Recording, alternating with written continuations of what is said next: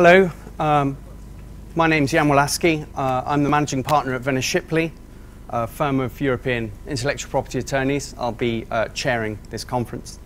You may have seen our name on the list as you came in because we're actually based on the 8th floor of this building, so I haven't had to come very far.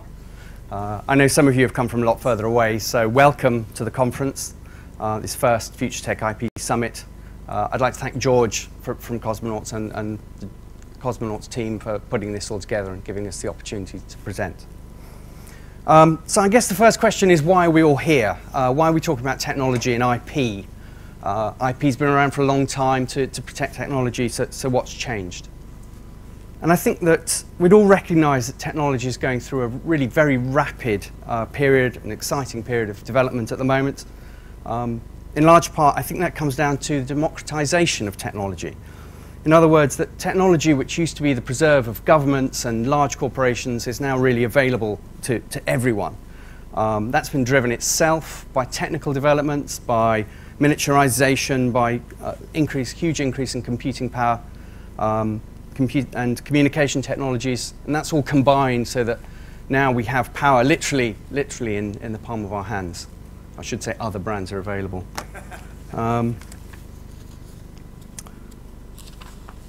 So anyway, in terms of democratization, I think for me, one of the perhaps big examples of this is I don't know if you're familiar with it, the Google Lunar X Prize.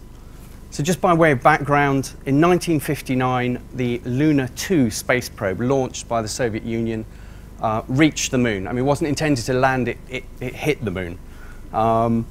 That program ran into billions, and only a superpower at that time could do something like that. Now, less than 6 years on from that, I think 60 years isn't that long. Some of you might think it's quite a long time.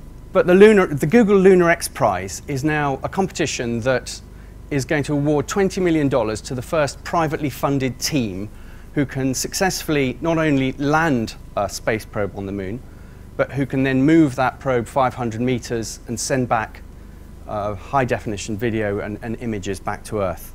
And there are 5 privately funded organizations who are now competing for that prize.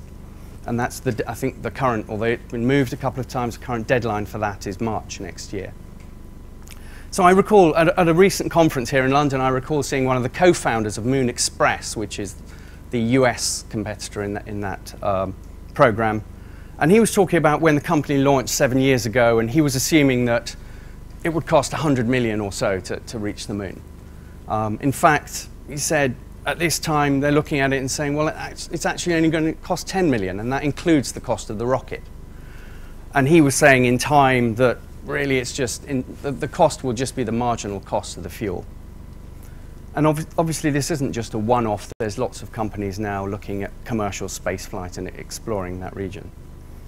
So obviously, the investments are still very high required to do that, but again, it's something that now privately funded consortia can do. And coming back to Earth, I guess we're all much more aware on a day-to-day basis, all of you here, businesses are now started by small teams, individuals even, developers on their laptops, producing great technology and apps and so on that are going on to form successful businesses. And those businesses have been fundamentally quite disruptive, not only in technology terms, but also in social terms, in political terms. So we've had a lot of discussions in the UK about the challenges posed by all these businesses using new technology platforms. So like Uber is a couple of days ago, it was announced that Uber is going to take its challenge to the Supreme Court about how its employees or how its self-employed people should be treated, depending on how you look at it. So also, the UK budget last week, the Chancellor of the Exchequer, one of the things he was talking about was the issue of avoidance of tax on digital economy royalties. So royalties that are linked to UK sales, but that are being paid to low tax jurisdictions. And also they announced part of the budget that the importance of technology was recognised. He announced various measures such as 500 million support for 5G mobile networks and AI, 540 million to support the growth of electric cars, including the charging points, and a further 2.3 billion allocated for investment in research and development. So at this conference, we've got a wide range of people from a wide range of companies, with developing systems based on AI, on innovative materials, robotics, renewable technologies. I'm sure you'll have plenty of opportunity to talk to people, find out what they're all doing. But it's very clear that innovation in many of these fields, particularly in fields such as AI, is still at its infancy.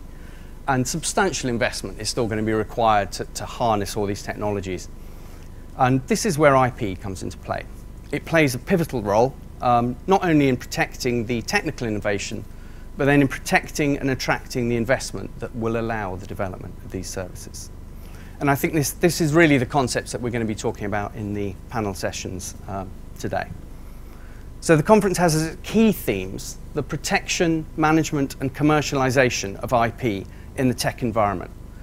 And I've already mentioned the various technology companies that are here, or some of the technologies, but the conference also aims to bring together participants from across the technology and IP spheres. So there are inventors, IP attorneys, investors, investment platforms, and numerous other service providers, as well as the industry participants. And you'll hear from a wide range of speakers, many of them sharing their own personal experiences of building different businesses. So there'll be a number of presentations, also a variety of panel sessions, and I hope that you feel you'll be able to participate in those, because all the panel speakers always love to answer difficult questions. So just finally, since I'm here, I should tell you a little bit more about our firm. We're a full-service IP firm with patent, trademark, and design attorneys, and solicitors and barristers as well. We cover the full range of IP services, from patent drafting through to licensing, litigation. This is our head office. We've got about 100 people based here, and a number of other offices throughout the country. So we cover all technology areas, although I would say we're sort of particularly strong in the electronic software and artificial intelligence areas. We've got a number of colleagues here. Please do feel free to come and talk to us. And finally, I can't really go without mentioning Brexit at least once, but all I will say, sort of on behalf of patent attorneys everywhere, is that since the European patent system is not a European Union body, for us, it's very much business as usual. So thank you very much, and I hope you have a really great conference.